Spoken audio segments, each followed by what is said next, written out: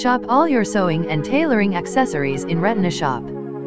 Just click the link given in the description below. First follow us for all new updates. Then find all the accessories below.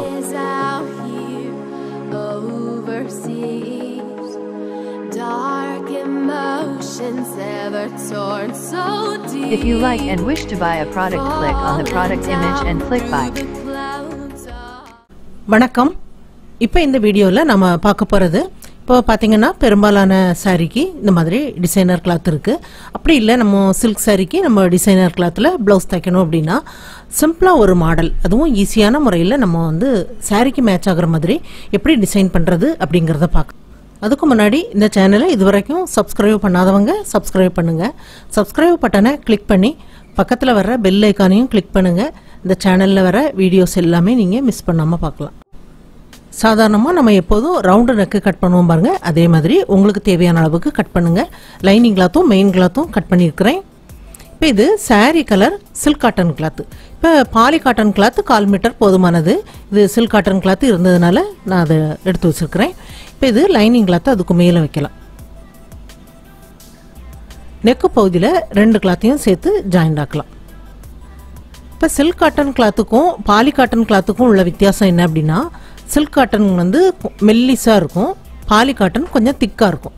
இப்போ silk cotton வந்து rate கொஞ்சம் ஜாஸ்தியாக இருக்கும், 300 ரூபாய்க்கு மேலே வரும். Poly cotton 50 ரூபாயிலிருந்தே இருக்கு. ஆனால் நமக்கு டிசைன் பண்ணுறதுக்கு பாலி காட்டன் போதுமானது.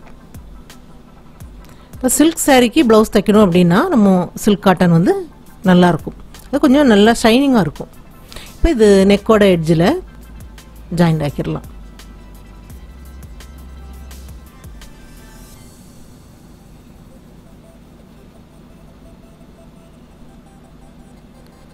நெக் எட்ஜில் ஜாயிண்ட் ஆக்கினதுக்கப்புறம் 2 கிளாத்தையும் சேர்ந்த மாதிரி வெளிப்பக்கம் ஜாயிண்ட் ஆக்கிடலாம்.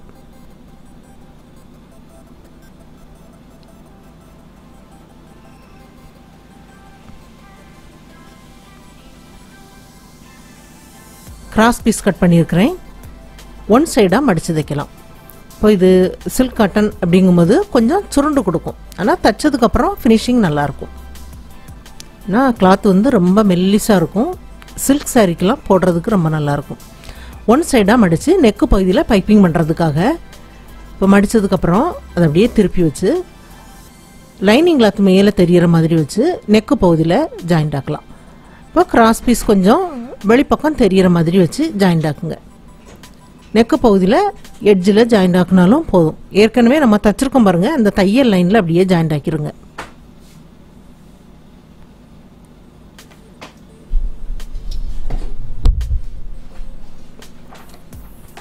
ஜாயிண்ட் ஆக்குனதுக்கப்புறம் இது அப்படியே அடிப்பக்கம் திருப்பி விடலாம்.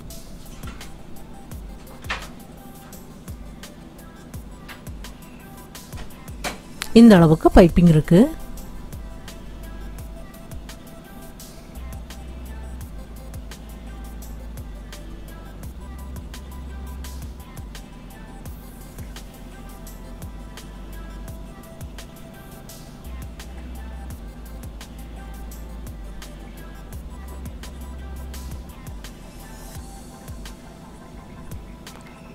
இப்போ பைப்பிங்க்கு வெளிப்பக்கம் 1 ஃபுட் அளவுக்கு இன்னொரு தையல் தைச்சு ஜாயிண்ட் ஆக்கிடலாம்.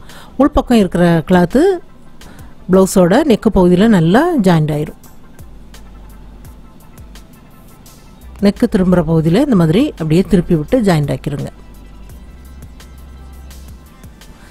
ஜாயிண்ட் ஆக்கி இடுப்பு மடிப்பு பாத்துக்கு எக்ஸ்ட்ரா லைனிங் கிளாத்து ஜாயிண்ட் ஆக்கி அடிப்பக்கம் 2 டாட் பிடிச்சி விட்டுருக்குறேன். இப்போ 2ஆக மடித்து சென்டரில் நம்ம அடையாளப்படுத்தலாம். மேல் பக்கமும் இடுப்பு பக்கத்துலேயும் அடையாளப்படுத்தி விட்டுருக்குறேன்.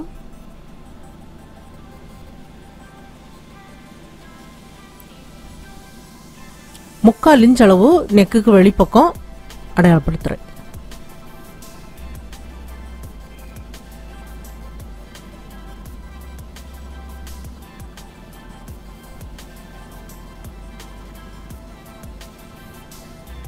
ரெண்டு பக்கமும் அடையாளப்படுத்தினதுக்கப்புறம் இந்த சைட்லேருந்து ஒரு சைடாக வளைவாக அப்படியே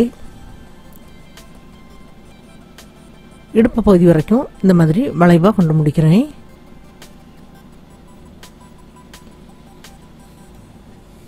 இப்போ மேலே இன்னொரு சைடில் நம்ம அடையாளப்படுத்தியிருக்கோம் பாருங்க, அதை அந்த சைடில் ஜாயிண்ட் ஆகிற மாதிரி இந்த லைனை அப்படியே வரைஞ்சி விட்டுருங்க.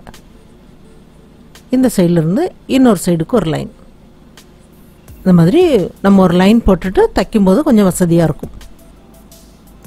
சாரீ கலர் பீஸும் கோல்டு கலர் கிளாத்தும் சதுர பீஸ் கட் பண்ணியிருக்கிறேன். 4ஆக மடித்து முக்கோண ஷேப்பில் ஜாயிண்ட் ஆக்கி விடலாம். எல்லா பீஸுமே ஜாயிண்ட் ஆக்கியாச்சு. இப்போ ஒரு 4 பீஸ் அடுத்தடுத்து இந்த மாதிரி ஒரு 4 இன்ச்சுக்கும் கம்மியாக இடைவெளி தெரிகிற மாதிரி வச்சு ஜாயிண்ட் ஆக்கலாம்.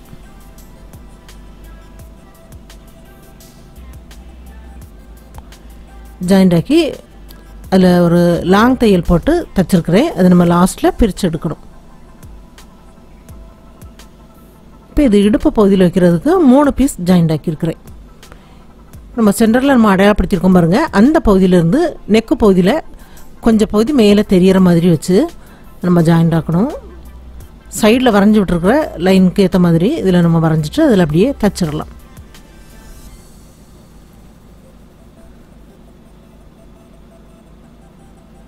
தைச்சிட்டு தையலுக்கு வழிப்பக்கம் அந்த கிளாத்து எக்ஸ்ட்ரா கிளாத்தை கட் பண்ணி எடுத்துடலாம். அதே மாதிரி கீழே இந்த இடுப்பு பகுதியிலையும் வச்சு நம்ம ஜாயிண்ட் ஆக்கலாம்.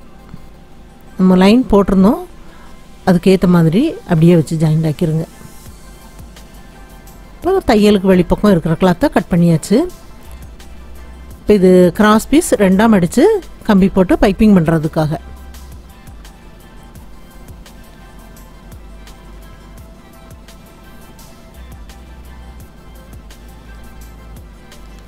பைப்பிங் ரொம்ப சின்னதாக அந்த மாதிரி மெல்லிஸாக இருக்கிற மாதிரி ஜாயிண்ட் ஆக்கியிருக்கிறேன்.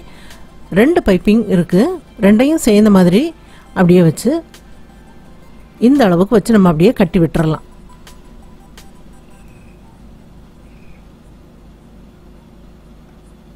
இப்போ கட்டி விட்டுட்டு தைக்கும்போது கொஞ்சம் வசதியாக இருக்கும். இந்த மாதிரி கட்டி விட்டுருக்கிறேன். இந்த வளைவை ஒரு லைன் போட்டிருக்கோம் பாருங்க, அந்த பகுதியில் இந்த 4 பீஸையும் வச்சு ஜாயிண்ட் ஆக்குறேன்.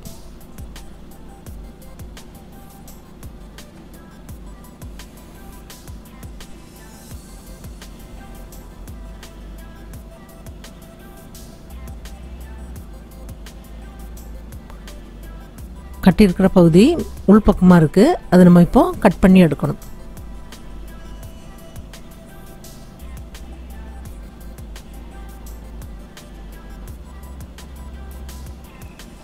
இப்போ இந்த பகுதியை நம்ம அப்படியே கட் பண்ணி எடுத்துடலாம்.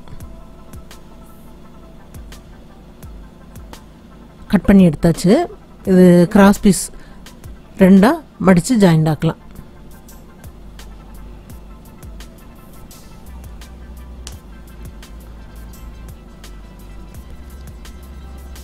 சாரீ கலர் கிராஸ் பீஸும் கோல்டு கலர் கிராஸ் பீஸும் இந்த மாதிரி 2ஆக மடித்து ஜாயிண்ட் ஆக்கியிருக்கிறேன். இப்போ 2 பீஸையும் சேர்ந்த மாதிரி மடிப்பு பாகம் ஒரே இடத்துல இருக்கிற மாதிரி அப்படியே வச்சு இந்த பைப்பிங் அளவு 4 இன்ச் இருக்கிற மாதிரி 2 பீஸையும் சேர்த்து வச்சு ஜாயிண்ட் ஆக்குறேன். ஒரு பக்கம் ஜாயிண்ட் ஆக்கணும். ஜாயிண்ட் ஆக்கிட்டு திருப்பி பார்க்கும்போது அந்த 2 கலரும் ஒரே அளவுக்கு பைப்பிங் இருக்கிறதுக்காக இந்த மெத்தடில் நான் ஜாயிண்ட் ஆக்குறேன். தையலுக்கு வெளிப்பக்கம் கொஞ்சமாக கிளாத் இருந்தால் போதும், எக்ஸ்ட்ரா கிளாத்தை கட் பண்ணி எடுத்துடலாம்.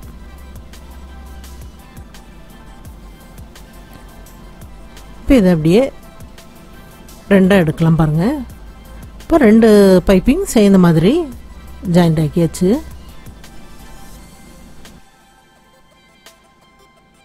இப்போ 2 பீஸும் ஜாயிண்ட் ஆக்கியிருக்கிற பகுதி நம்ம ஒரு லைன் போட்டிருக்கோம் பாருங்கள், நெக்குக்கு வெளிப்பக்கம் அந்த லைனில் அப்படி வர்ற மாதிரி வச்சு ஜாயிண்ட் ஆக்குறேன். இப்போ இதில் 2 பைப்பிங் சேர்ந்த மாதிரி ஜாயிண்ட் ஆக்கியிருக்கிறேன். தனித்தனியாக பைப்பிங் தைச்சு வேணாலும் இந்த மாதிரி வச்சு ஜாயிண்ட் ஆக்கலாம். அப்படி இல்லை அப்படின்னா உங்களுக்கு சாரீ கலர் பைப்பிங் ஒன்று, அப்புறம் லேஸ் வச்சும் ஜாயிண்ட் ஆக்கலாம். இந்த கோல்டு கலர் பைப்பிங் பதிலாக நம்ம ஒரு லேஸ் வேணாலும் வைக்கலாம். இப்போ 2ஐயும் சேர்ந்த மாதிரி இந்த சென்டர் பகுதி வரைக்கும் தைச்சிட்டு அப்படியே முடிக்கிறேன். இப்போ அடுத்ததாக அந்த க்ரீன் கலரில் அந்த எட்ஜில் அப்படியே ஜாயிண்ட் ஆக்கிடலாம். அந்த நெக்கு திரும்புகிற பகுதியில் அதுக்கு ஏற்ற மாதிரி அப்படியே திருப்பி அப்படியே விட்டுட்டு ஜாயிண்ட் ஆக்கணும். இப்போ இந்த இடுப்பு பகுதியில் அப்படியே வச்சு ஜாயிண்ட் ஆக்கிடலாம். கொஞ்சமாக 4 இன்ச் அளவு ப்ளவுஸோட கிளாத்து பைப்பிங் அளவுக்கு கீழே தெரிகிற மாதிரி விட்டு அப்படியே ஜாயிண்ட் ஆக்குறேன்.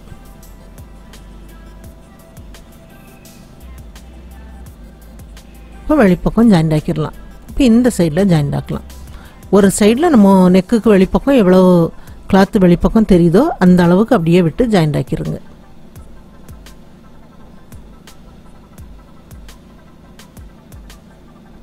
இப்போ இந்த சென்டரில் 2 பீஸும் ஒரே இடத்துல அப்படி சென்டரில் ஜாயிண்ட் ஆகிற மாதிரி விட்டு இப்போ இந்த சின்ன பீஸ் தைச்சிருக்கோம் பாருங்கள், அதுக்கு மேலே அப்படியே வச்சு ஜாயிண்ட் ஆக்கலாம்.